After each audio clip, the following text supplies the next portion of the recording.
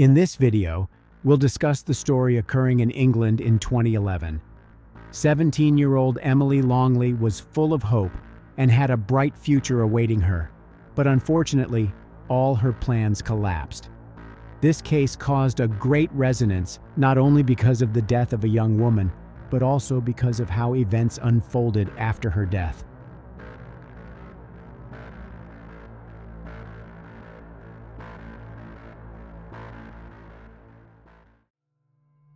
Emily Longley was born in England in 1994 to Mark and Caroline Longley. 2 years later, her parents had another child, Emily's younger sister Hannah. From early childhood, the girls were very close to each other. They lived in a loving and caring family. When Emily was 9 and Hannah was 7, the family moved to New Zealand. Auckland became their new home. When Emily fell in with the wrong crowd after emigrating to New Zealand, her middle-class parents sent her back to the UK to start a new life with her grandparents. In 2010, Emily flew to England to study at Brockenhurst College. She wanted to get a business degree and dreamed of becoming a model. In England, she lived at her grandparents' house in Bournemouth. Bournemouth, adjacent to Poole in the west, is a town in the county of Dorset, a popular resort on the English Channel coast. When Emily moved to England, her sister Hannah was still at school, and her parents, Mark and Caroline, divorced but maintained a friendly relationship. Emily was a beautiful young woman who attracted much attention. One day, she met 20-year-old Elliot Turner. He made quite an impression on her. Gradually, their communication grew into a romantic relationship. In April 2011, Emily returned to New Zealand to visit her family, whom she had not seen for about 6 months. Her father met her at the airport. She ran up to him and hugged him tightly, saying she missed him very much. Emily had a very close relationship with her father, who loved her madly and missed her smile, laughter, and dirty jokes. The following day, the whole family went to Emily's favorite pizzeria. She told her parents that, apart from studying in college, she was engaged in modeling and made some incredible friends. She also mentioned the man she was dating, 20-year-old Elliot Turner. They had only been dating for a few months, and it seemed to her that she was too young for something serious. "I think I'm going to end it when I go back," she said. Emily spent the next few weeks hanging out with friends and family. She had a wonderful time. No one suspected they would soon lose her. When Emily's flight started boarding, it was hard for her to say goodbye to her family. However, Emily promised she would be back in 5 months. She wanted to see the matches of the Rugby World Cup, which was to begin on September 9th. While texting with her father a few days later, Emily informed him about breaking up with Elliot, but she did not go into details. Elliot behaved strangely after seeing the photos of Emily that she posted on social networks while in New Zealand. There were guys in these photos, and Elliot was very jealous. The son of a wealthy jeweler, Elliot Turner, was 20 years old, and his life seemed carefree. Turner was well known in the local bar and club scene in the Bournemouth and Poole areas and was part of a gang of wealthy young men called The Firm. Called by his friends All Talk Turner because of his boasting, he met Emily in December 2010. The couple enjoyed the high life at the resort and often had fun until late at night, but Turner, who had a history of obsession with women, soon showed signs of jealousy. As a result, their relationship quickly escalated into violent arguments. Some people described him as a person displaying a threatening, aggressive, violent, controlling, and possessive nature. In January 2008, when he was 16, he received a harassment warning letter from the police telling him not to contact his ex-girlfriend after he bombarded her with text messages and emails because she broke up with him. Turner loved being at the center of attention. He didn't need to work for a living. His parents gave him everything he needed. Elliot skillfully manipulated people, including his parents. His life was all about parties, women, alcohol, and illegal substances. He considered himself a man who can do anything he wants. Elliot carried a hammer with him in case anyone tried to contradict him. His friends believed that Turner fancied himself a gangster and wanted to become the one everyone turned to for help. He could come to the bar and buy everyone a drink. Elliot bragged about driving a new Mini Cooper, but it was a gift from his grandmother. He tried to maintain his bad boy image with a series of supposedly streetwise messages on social networking sites where he often referred to himself as Scarface or God. He didn't lack female attention, but when he met Emily, he became very attached to her. She complimented his image of a successful person, which he worked hard to create. As their relationship developed, Turner started showing his controlling behavior more and more often. He even threatened Emily that he would take her life. In an emotional plea to Turner, Emily wrote a note to him a few months before her death saying, 1. I love you. 2. Don't say you'll kill me. 3. Stop talking about your ex-girlfriends. 4. Stop being so constantly aggressive. Be more cool, because that is so much more hot and you make me scared because you're so intimidating. When Turner began to show his true face, and when his controlling behavior started to go beyond all reasonable limits, Emily realized that he was not the person she wanted to be with. However, people like Turner don't understand rejection. On the evening of May 6, 2011, Emily was with friends in one of the entertainment venues. Surveillance cameras captured how she came to a nightclub with her friends.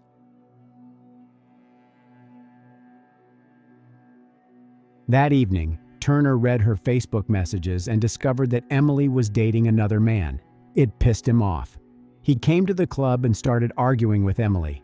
This whole story ended with the girl throwing her drink in his face. Turner verbally abused her and threatened her with violence. He didn't like Emily's outfit. He thought it was too revealing. He dismissed the fact that Emily had broken up with him. The man wasn't going to let her go. Elliot ruined her evening, so she decided to leave. Yet, her ex-boyfriend followed her. His friends heard him say, "I will kill her. I will go to prison for it and still be a millionaire. I would do 10 years. It wouldn't bother me."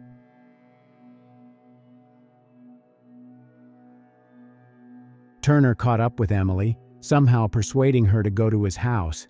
He said he wanted to talk in a more relaxed atmosphere. Elliot Turner lived with his parents. Perhaps that's why Emily went with him. Maybe she thought he would behave more calmly in the presence of his parents. Neighbors saw them go inside the house. The following morning, Anita Turner, Elliot's mother, called the emergency service, saying Emily was not waking up. Just tell me what's happened there, the reason for the call. What it is, my son's friend is staying with us. This morning, I tried to wake both of them up, but the girl didn't wake up. We tried to wake her up. I don't know what it is. I need you to pull back the duvet for me and just look to see if you can see any signs of breathing. I tried to hold the pulse. No, I need you to put your face next to her mouth. Can you feel any breath? Can you see her chest going up and down? No. Nothing. What colour is she? What colour is she? Yeah, what colour is she? Is she blue? Is she red? Is she red? My husband is having a look now. Hang on. It was about 9 a.m. Before the arrival of the ambulance, Anita listened to the operator's instructions on how to help Emily. Unfortunately, when the ambulance arrived, the only thing they could do was to state the death of Emily Longley. Anita was an Indonesian citizen who came to the UK to marry Lee Turner. When the couple had a son, they did not deny him anything, which was a big mistake. During her conversation with the emergency service operator, Anita's voice did not sound like the voice of a mother who had just found her son's girlfriend dead. She was too calm, as if nothing unusual had happened. Thousands of miles from England, in New Zealand, Emily's father, Mark, woke up at 2 in the morning and saw a bunch of missed calls from his ex-wife Caroline and younger daughter Hannah. There was also a voice message from Hannah, but Mark could barely make out what she was saying. Then he heard Caroline scream in the background and her words, "Emily is dead." Mark refused to believe it. He called his mother in England. When she answered, his whole world fell apart. His mother was crying hysterically. Moments later, one of the police officers took her phone. "I'm sorry to tell you that your daughter Emily is dead," he said. Mark couldn't believe it. After all, Emily was sitting on his couch and smiling just a week ago. Flying to the UK, The grief-stricken father still refused to believe that his daughter was dead, but unfortunately, it wasn't a dream. The loss of the eldest daughter was a heartbreaking challenge for Emily's parents. The police told them that Emily had died in her sleep. It didn't make any sense. She was young and healthy.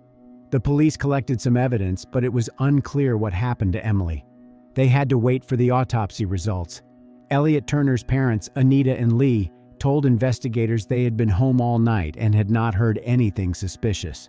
Elliot publicly mourned Emily by posting photos of them together on his Facebook page.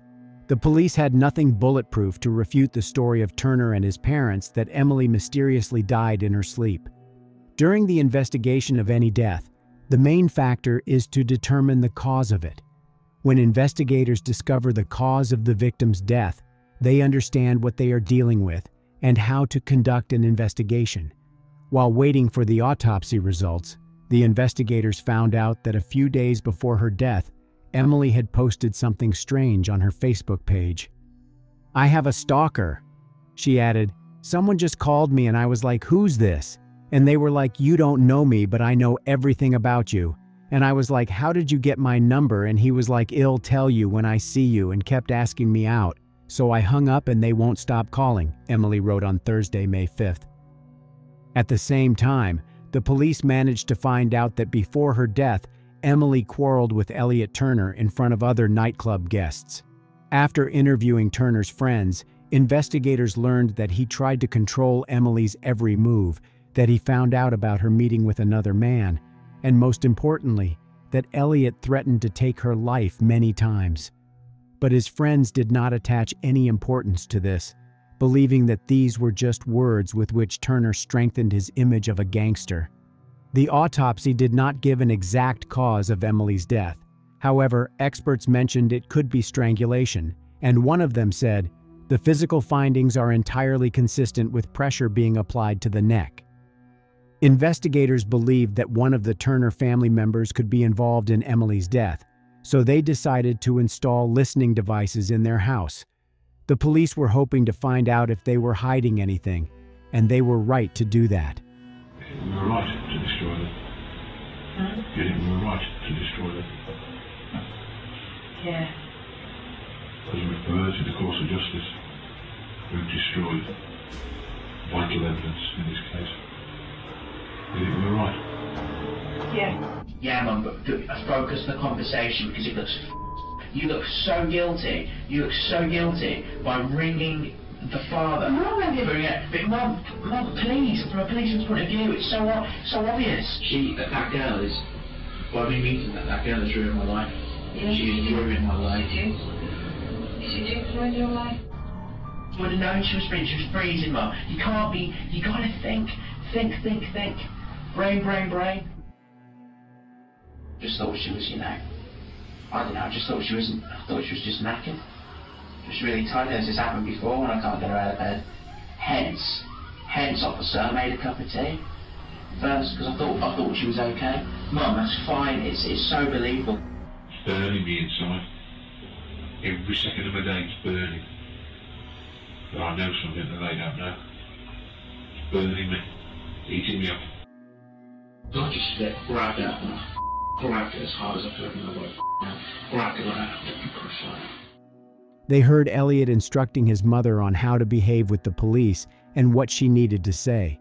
His father, Lee Turner, seemed to be the only person who understood what he was doing was wrong, but eventually he submitted to the will of his son and wife. While listening to the recordings, investigators also heard what happened to Emily Longley. Elliot Turner admitted that he caused her death. They arrested Elliot Turner a week after Emily's death. He, of course, denied his guilt. His lawyers tried to challenge the authenticity of those audio recordings. However, having studied all aspects of this case, the judge allowed the prosecution to use the recordings as evidence. Not knowing the police were listening, Elliot admitted that he felt angry every day and that no one had ever pissed him off as much as Emily. During the trial in May 2012, his lawyer stated that their client acted in self-defense. Elliot Turner said that the quarrel in his bedroom turned violent and he had to grab Emily by the neck. He said he didn't strangle her. he just found her dead in his bed the next morning. During the second day of the trial, Turner told the court that he was disgusted by his actions that night. Allegedly, after finding Emily dead, he wrote a letter to his mother saying how ashamed he was and that he was leaving for Spain. One can assume Elliot Turner was going to leave the country on the day of Emily's death, but changed his mind for some reason. When the police arrived at Turner's home after the 999 call, they saw packed bags. Elliot's passport was in his pocket. He admitted in court that he had threatened Emily and felt upset and deceived the night before her death after seeing false emails on her phone saying he had smashed her face into a table. When describing the fight they had before her death, he mentioned Emily started beating him with her hands and feet. He tried to calm her down before giving up and throwing her a 20-pound note for a cab. He said, "She just ignored me at first. Then, 5 seconds later, she just went crazy. I had never seen Emily get to that point of rage. I didn't know what to do. She would not stop. I kept repeating myself, 'Stop it, calm down.' At that point, I grabbed her by the neck using my right hand." Defense counsel Anthony Dunn asked, "Why did you do that?" Turner replied, "To stop her going nuts. I did not know what to do. My right hand made contact with her neck." When the defense counsel asked how hard he grabbed her, Turner replied, "I would not say very hard, but it was quite hard. I grabbed her and pushed her down onto the bed. I pressed down on her neck when she was in the lying down position." He said he held her there for 5 or 6 seconds, then let go and stormed out of the room. When asked if he intended to kill Emily, Turner replied, "No." He said he thought Emily had gone to sleep. Allegedly, he realized Emily was dead only when she did not wake up the following morning. In an interview with the Herald newspaper, Emily's father, Mark, spoke about how hard it was for him to lose his daughter. "Here is the thing about death. It sucks.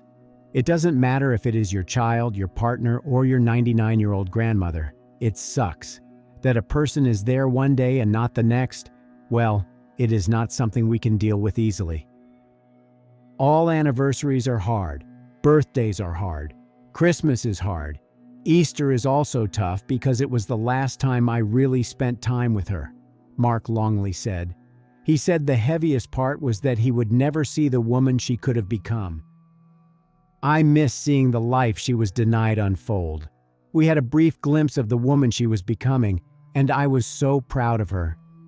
I am her father, and of course am biased, but the world really was a better place with her in it. It was certainly a lot more fun." At the trial, they portrayed Elliot Turner as a spoiled, wealthy kid whose parents wanted to help him escape punishment. The court heard he was given the run of the family's home in the affluent Queen's Park area of Bournemouth, where he would hold parties for his middle-class friends. Described as wild by his father, Lee, he was given his own living space in the converted garage of his parents' house so he could come and go without disturbing them. It was in his room, which had its own mini bar, that he strangled Emily on his bed.